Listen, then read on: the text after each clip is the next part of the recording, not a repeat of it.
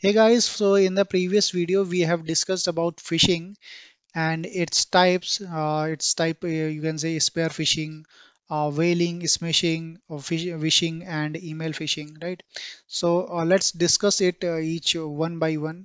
So spear phishing is you can say targeted and personalized to a specific individual, group, or any organization.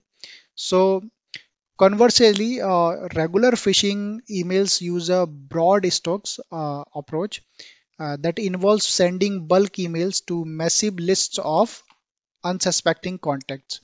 So it is different from the normal phishings because it only target for a specific person or a specific group from which they can get to steal credentials and other sensitive information.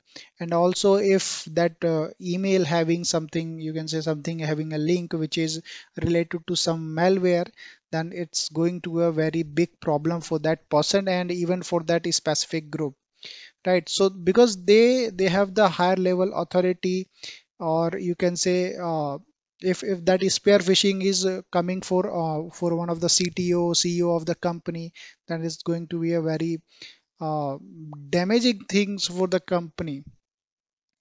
So that is what is spear phishing. And often a spear phishing email will appear to come from someone trusted inside the company, right?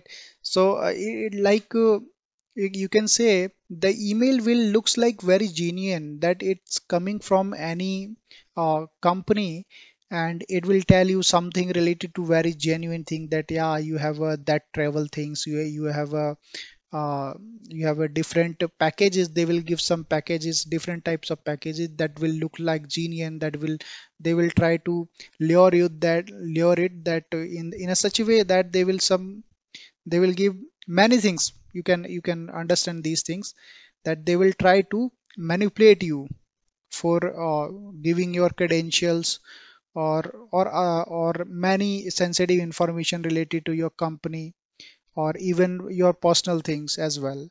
So that is what is spear phishing. I hope you got what I'm trying to say regarding spear phishing.